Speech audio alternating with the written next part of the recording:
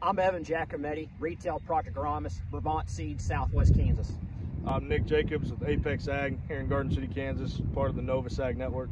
We're at a plot here in Garden City, Kansas. Nick, tell me what you like about Brevant Seeds and what hybrid you're most excited about. You know, Brevant's been a really solid brand for me, top to bottom, a lot of performance across a ton of acres. You know, for me, 100 day clear to 118 day, I'd put it up against any brand out here. You know, one that I'm really excited about is 14R22 Chrome, 114 day.